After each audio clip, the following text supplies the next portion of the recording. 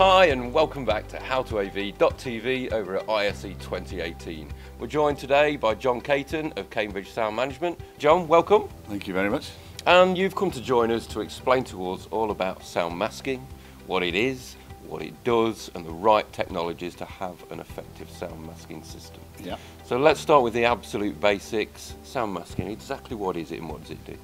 Sound masking is a very low level of sound that's introduced into the room, that's tuned to the human speech band, and we use it for privacy in certain environments or to avoid distraction, large office environments, and also we can use it to improve room acoustics. Okay, so an application, for instance, we've got a lot of open plan architecture these days, huge kind of open plan offices with hundreds of desks, and it can become incredibly noisy and therefore difficult to focus and concentrate, maybe? Yes, the main reason is that the room acoustics have dropped drastically.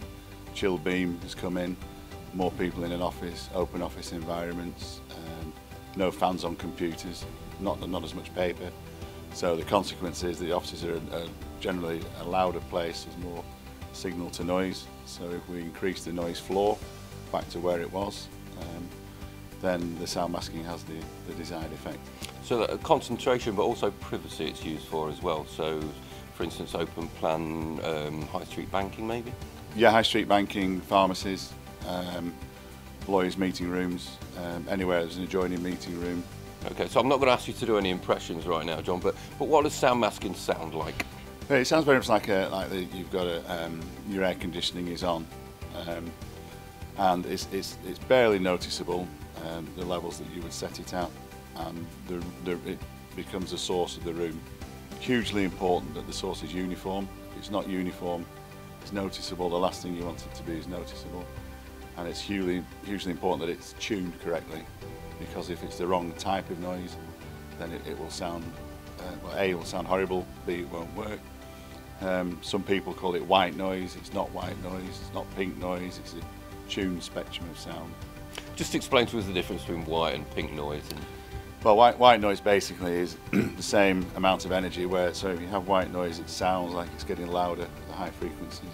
Pink noise is dead flat, so that would then sound a bit odd. So we have a spectrum where we get closer to the human ear. So sound masking is an audio system. If we've already got a PA system installed in the building or a background music system, can we use that for sound masking as well? Not really, because going back to where I said before about the uniformity, generally you would install a normal PA system or a background music system, you wouldn't have as much uniformity as we need for a sound masking system. The speakers generally don't have the right coverage. So it's a lot about dispersion. Yeah. So you want it dead flat. Conventional loudspeaker systems will have comb filtering, whereby you'll notice a gap as you walk through. With a sound masking system, you don't have comb filtering. If it's a direct field, you tend to use more than one channel, or if it's in the plenum, then that's dealt with.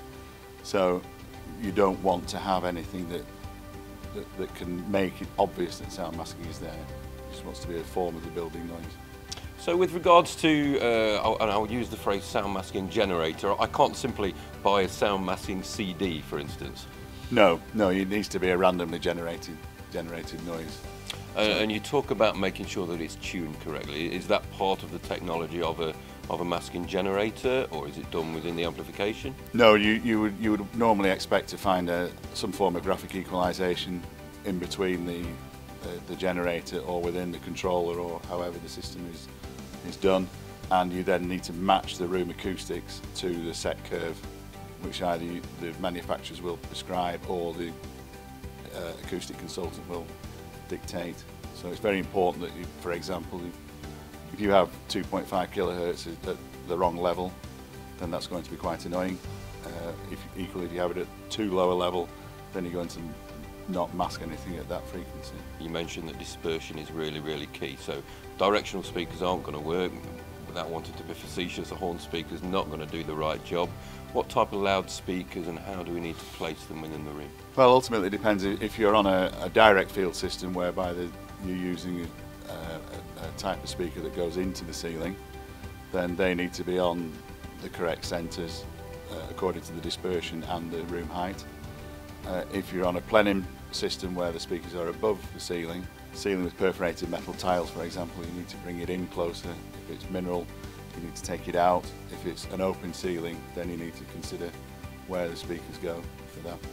And is another consideration programming of timing, for instance, because of course the number of people in a room and the noise levels are going to change throughout the day as well? Most sound masking systems you can schedule when they come on and go off. There are some sound masking systems that go up and down adaptively.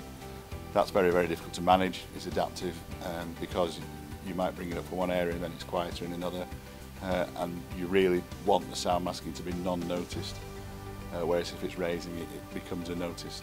So John, putting you on the spot very, very quickly then, if sound masking systems is new to our integrators, what are the key considerations that we need to look at with regards to the environment, the performance of a system and the technology that we want to specify?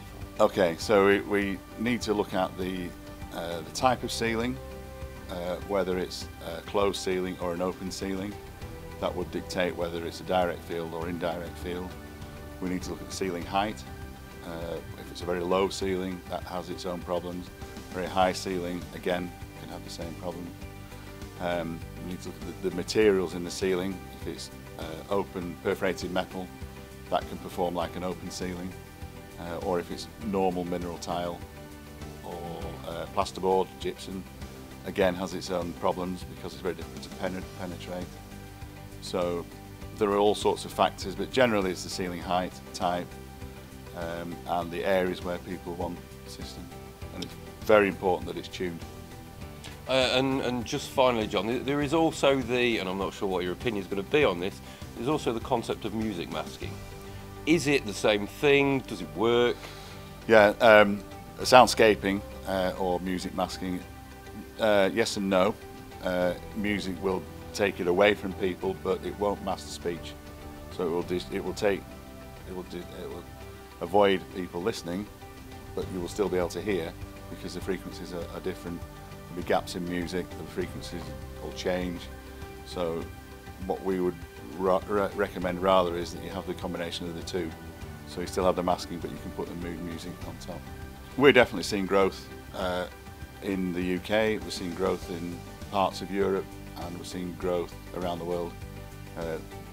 Definitely it is more known in the States, it's a States technology, but it is becoming more known. John, thank you ever so much. Thanks for joining us on HowToAV.tv. Much more information on audio visual and audio technology coming your way very soon. Thanks very much. Thank you.